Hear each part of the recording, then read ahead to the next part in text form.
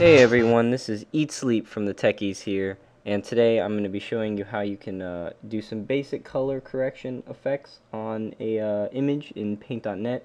So what's really cool about color correction and why I like it so much is you really can't find the exact same color correction unless you make a preset of it. So it's really fun to just mess around and get some really dynamic images from some really stale otherwise boring images.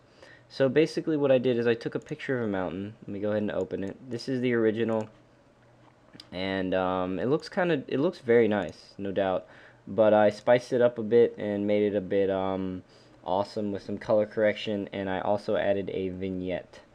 So it's very easy to do. Basically all you have to do is apply the adjustments onto the background layer and make a new layer to add the vignette.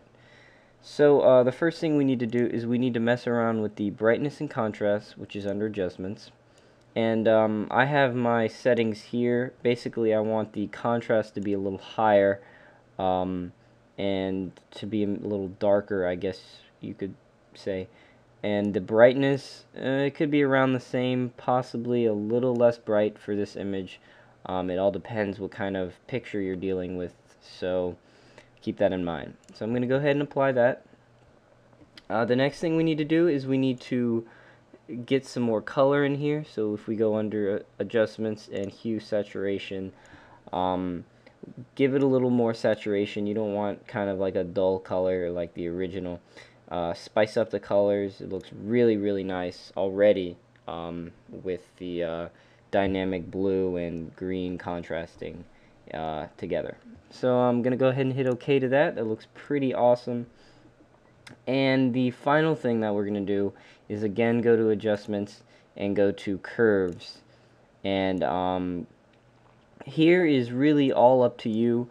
I like to have the red toned to like a S shape, and the green also toned to an S shaped, but a little less, just for the style of picture, because there's not too much green in it anyways. So in the blue, I liked the blue effect, so I brought the blue down to the right and brought it up on the left, and it gives me this nice dynamic colored effect here. So I guess just look at the graph that I have shown here, and you can replicate it if you want, or create your own new style of color curves.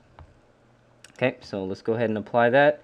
And so right now we have this, and very simply the final thing to make it a little old-timey, focal point is to add a new layer. You have to make sure you apply your vignette on a new layer, or it will replace all the adjustments you've made to the background. So on our new layer, if we go to Effects, Artistic, and Vignette, mine's already set up to be 1.5.5, but you could go however dark you wanted to go, like that. That looks pretty cool. It's set up so just the tops are kind of blackened out, and the sides are very vibrant. So I guess that's pretty much it. Again, just experiment with your image. It's different from different images, so I hope you enjoyed this tutorial. Thank you for watching. This has been Eatsleep from the Techies.